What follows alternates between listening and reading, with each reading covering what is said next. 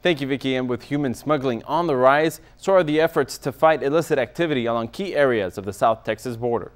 Aerostatic balloons like the one hovering in the skies of the city of Peñitas are examples of technological equipment deployed by the Department of Defense to aid Homeland Security agencies in the fight to contain the border. This is a Department of Defense reuse equipment that was actually deployed out in Afghanistan, protecting the men and women and protecting this country overseas.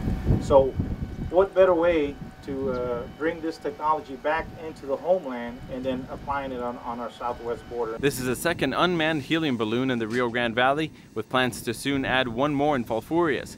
Cameras installed in them have a range of 5 to 10 miles and fly for several continuous days. Authorities say it has already helped seize drugs and capture smugglers, a continuous threat that is on the rise.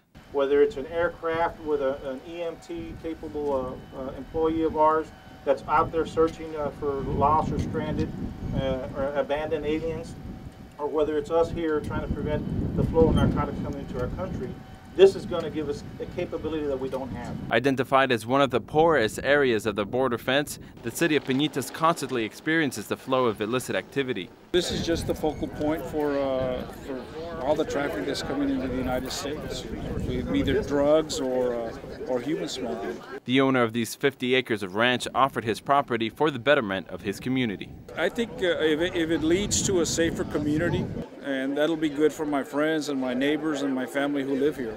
The Border Patrol chief adds that apart from the technology, about 300 new agents will soon add to the search in border protection. Reporting for Fox 2 News, I'm Oscar Margain.